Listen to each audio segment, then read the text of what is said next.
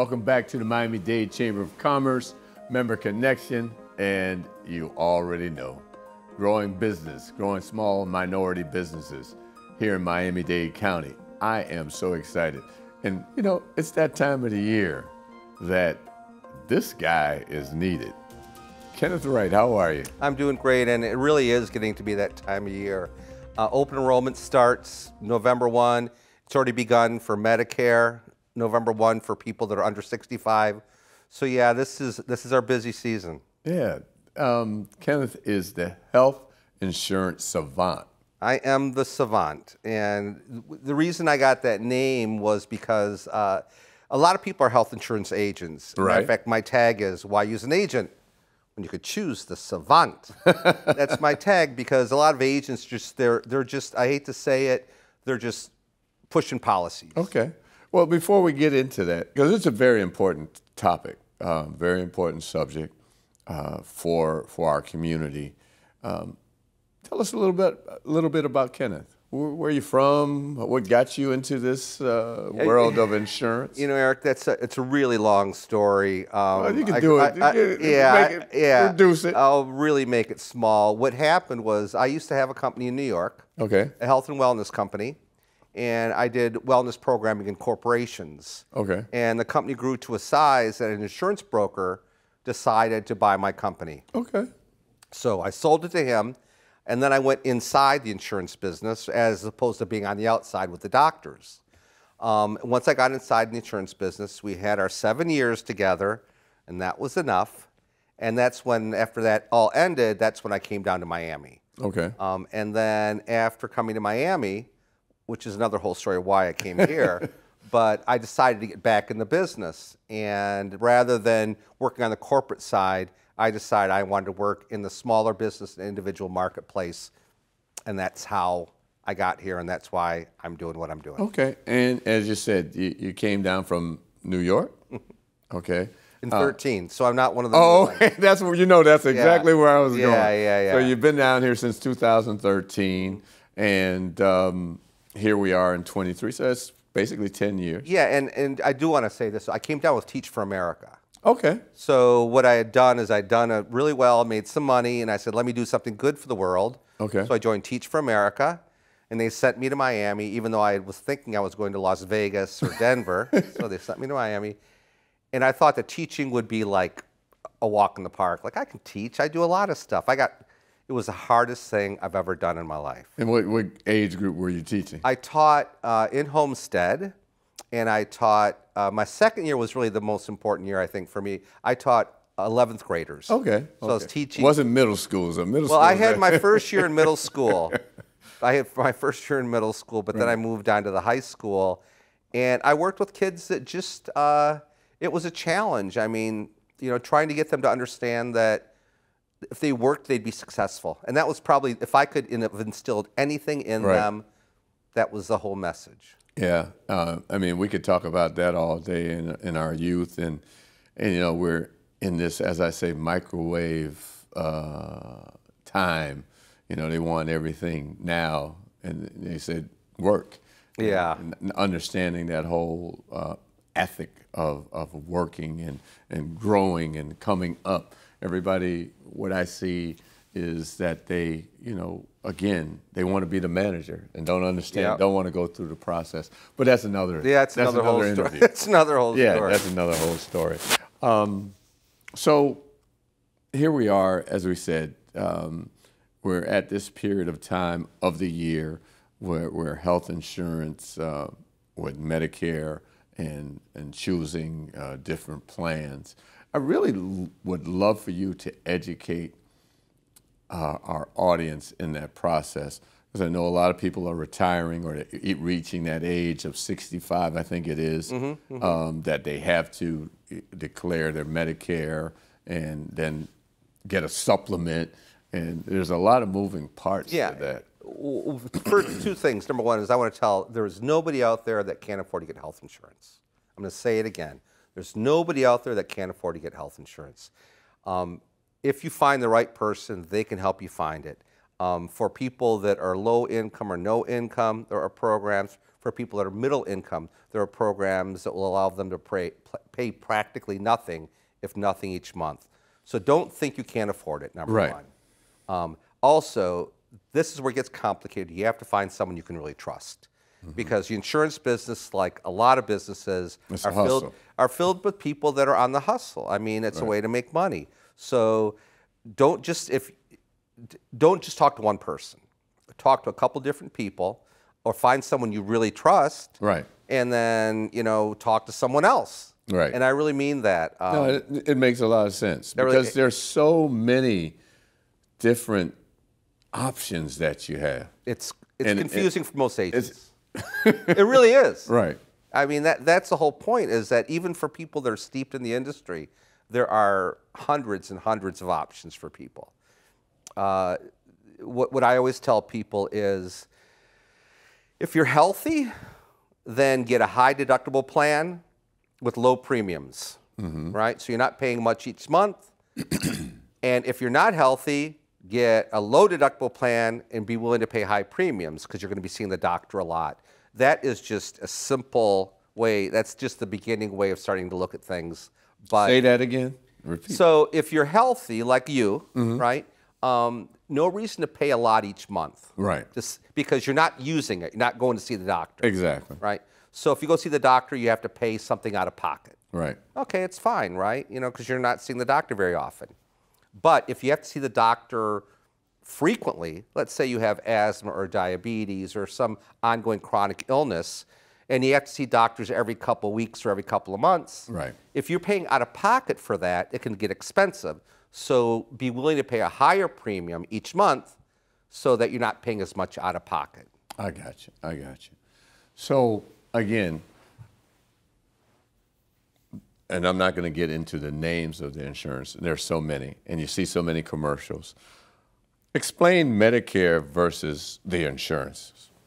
Well, okay. Well, the Medicare has really two major parts for people: Part A and Part B, and then you have the drug part. But Part A and B are what most people will enroll in, and I'm a good example because I turned 65 last year, and I automatically got Part A. But because my wife was employed, I could be on her policy, and I didn't have to get Part B, which is for, Part A is for hospitalization, and Part B is for medical services like doctor's visits and stuff.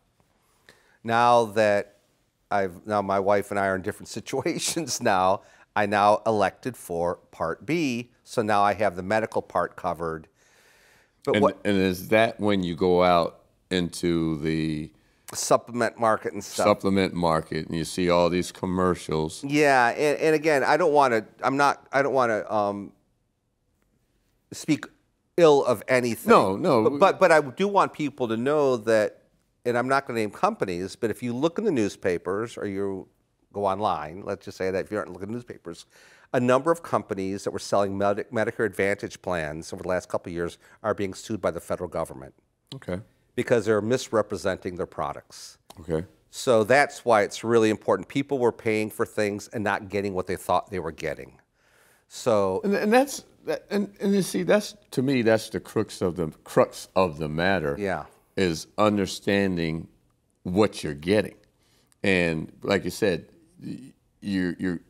people are selling you one thing, and at the end of the day, you really don't know what you're getting. But before we get into that, we'll be right back. We're going to take a little break and hear from one of our supporters. Learn and earn today at Miami-Dade College. College graduates earn 56% more than high school graduates and $1 million more in lifetime earnings. A degree from MDC is your path to greater earning power and career success. Choose from hundreds of affordable high-tech and in-demand career programs, including cybersecurity, artificial intelligence, business, and nursing. Learn and earn today at MDC and fast-track your career. Enroll now at mdc.edu/purpose. And welcome back to the Miami-Dade Chamber of Commerce Member Connection. I'm your host, Eric Knowles, and we have the health savant and Mr. Kenneth Wright. And we were talking about, before we took the break, it's really mind-boggling. In particular, I got Medicare. I'm that guy.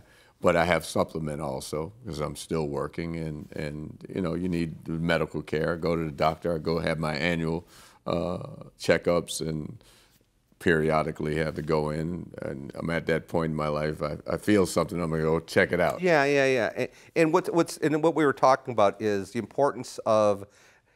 It's not, the hard thing isn't getting a policy. Right, that's easy. The hard thing is learning how to use the policy. Important. And that's where a good agent or broker will be with you along that path. Okay. I had a client call me a few weeks ago. She woke up and the right side of her face was paralyzed.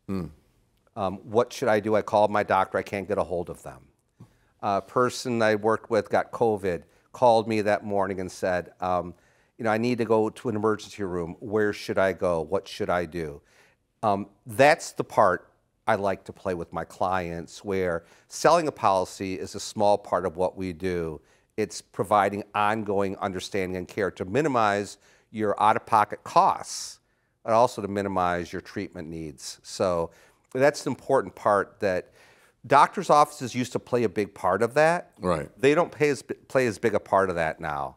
They're confused by the insurances and stuff. You know, I want you to continue in that vein, but the other challenge that I see, and I've actually had to change doctors because my doctor wasn't in that particular plan, or my dentist wasn't in that plan. Yeah, and people don't want to hear this, but this is the truth, which is the more you pay for a plan, the more apt you are to have better doctors in the plan, because the plans pay the doctors different amounts. Right.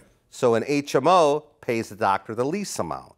So if you elect an HMO, then you're going to realize that a lot of your doctors that you might want to go see won't be in that network. Right.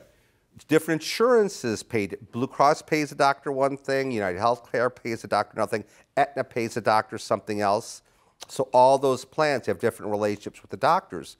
The good news is last year there was a law passed where that information is going to be increasingly available for people to understand what their doctors are being paid, and that will help them and educate them in making decisions on what insurances to choose.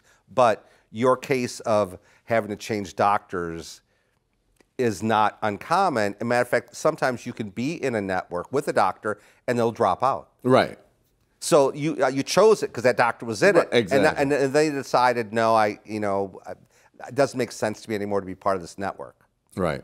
Right. So it's a moving target. Right. So let's go down into the trenches, and when you're going through, like you said, there's Medicare Part A, Part B, but when you're going through this process of selecting that Part B, whether it's, like you said, Florida Blue or whatever it might be, let's walk through that a little bit in terms of, not that you have in your head, and you might, the differences in this particular policy versus that policy, and why should you go to this one versus that one?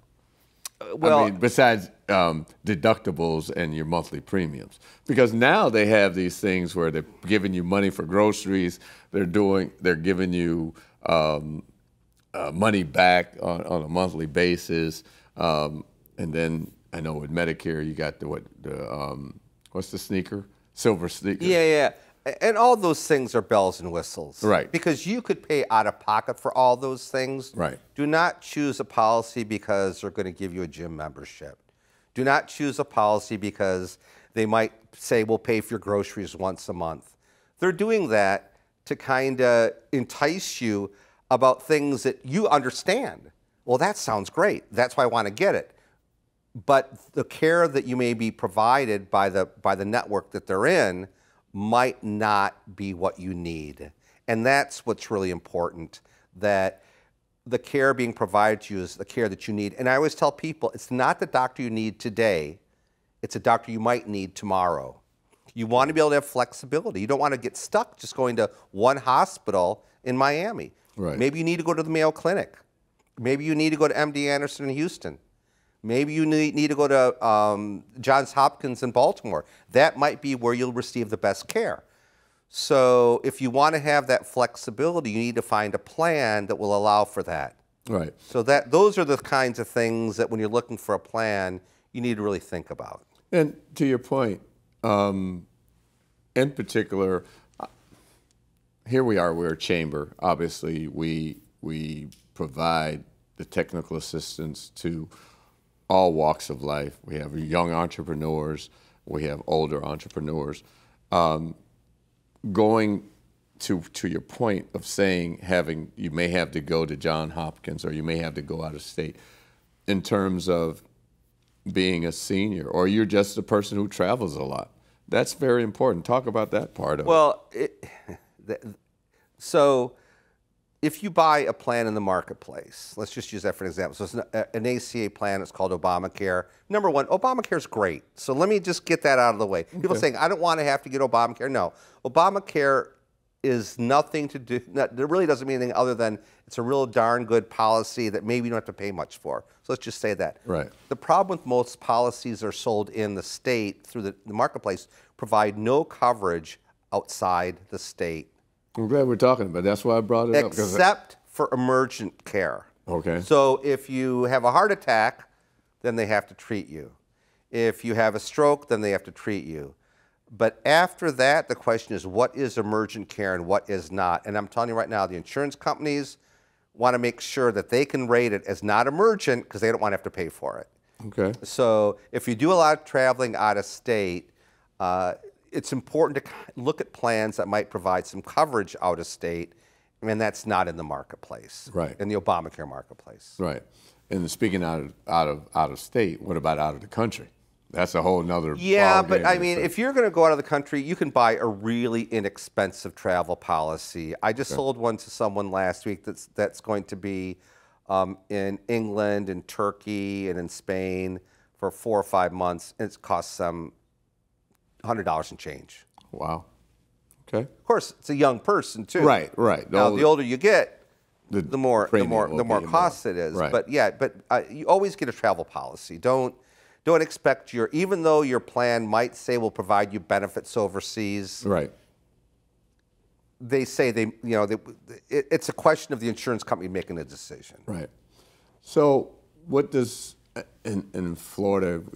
I don't even get into homeowners insurance. That's a whole nother thing. Oh. But what does the future? And we got a couple minutes left. What would you say to someone who is looking for insurance right now? Well, number one, rates are going to go up this year. Okay. Across the board, they're expecting about a 6.5% rate hike. And I need to tell this because I think this is hilarious. $400 million in claims had come in by the middle of this year because of pickleball injuries. Ooh. And so one of the reasons your rates are going up is because of pickleball. Another reason is because a lot of people didn't get elective surgeries during COVID, and they're getting them now. Okay. And then lastly is, of course, inflation. Right. So rates are going to go up. Realize that. What would I tell anybody? Don't go on healthcare.gov by yourself. Okay. That's what I would just say. And that's really the most important thing. We're talking about people that have to purchase their own coverage. If you have a company coverage, enjoy it and be happy with it. We could talk about sometimes where it might make sense for you not to go with your employer's coverage. Right. But that's, again, another whole topic. So how do they get in touch with you? I am the Health Insurance Savant. I can be reached at thehealthinsurancesavant.com. My phone number is... I have a YouTube channel. I'm on LinkedIn. I'm all over Instagram and Facebook. If you want to call me, you can call me directly at 917-710-2453. Yes, it's a New York number, but I am in Miami. 917-710-2453. Or reach me through the chamber. Absolutely. That would be the easiest way to do it. I was going to say, you can see Kenneth probably every Tuesday at the member meetup at 4 o'clock, Paris. Yeah, through the chamber is probably the simplest way since you're watching this. Member meetup, 4 o'clock every Tuesday. If you want to know more about the chamber, 305-751-8648, www.m-dcc.org. See you the next time.